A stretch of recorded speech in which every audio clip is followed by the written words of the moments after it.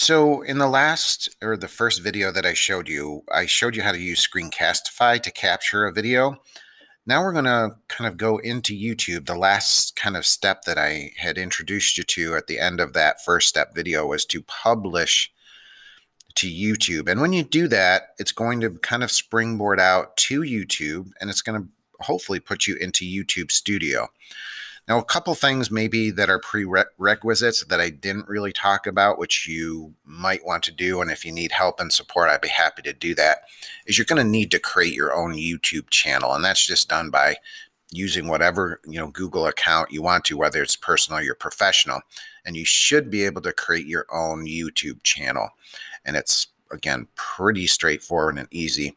I'd be happy to make a tutorial on setting that up, but I think if with a little gumption, you could probably set that up. It'll show up in your YouTube channel over here, and it'll ask you to set up your channel. And again, we could do all kinds of branding within that too. And again, I'd be happy to create a tutorial on that for people that are interested.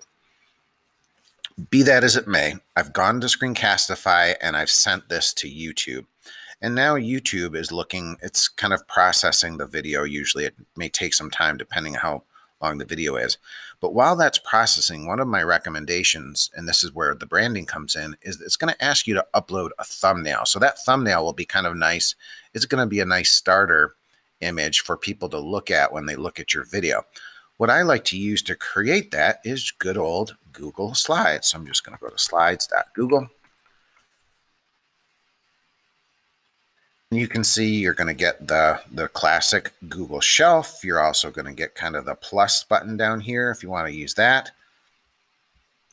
I've already created a Google slideshow presentation for branding these, but again, you can create a blank, brand new one if you'd like. I'm just going to open up the one that I've been using for this.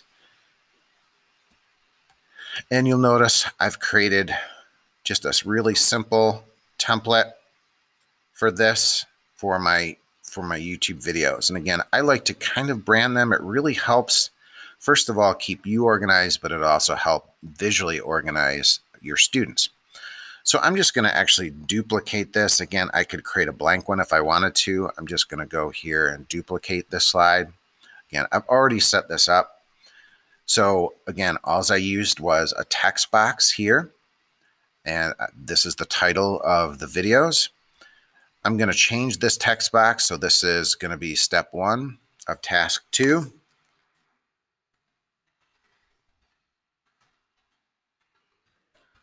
And we're going to call this using Screencastify. Okay. And you can see I've changed the kind of color scheme of each of my titles. So I'm going to just go up here to background.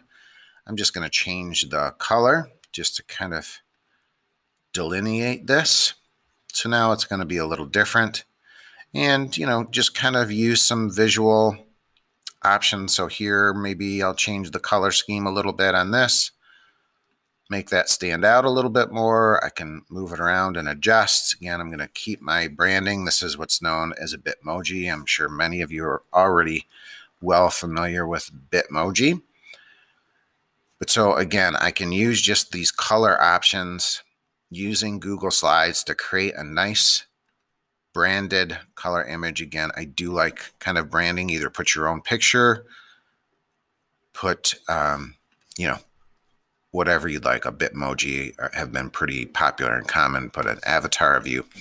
Those are, I think, nice ways to do that. So once I've created the slide that I want for my starter page, I'm just going to go up here to File, and I'm just going to choose Download.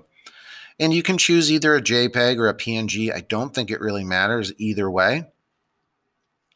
So once I've done that, I'm ready for kind of my final step of the video series, and that's to kind of adjust and add. So I'll stop here. I'm just going to go here to upload thumbnail, and I'm going to grab that. I think I put it in downloads, the Google site link, and I'm going to open it up. And that's going to be kind of the starter image. So I'm going to stop here, and we'll bring it into the next thing by finishing up and polishing up your YouTube video.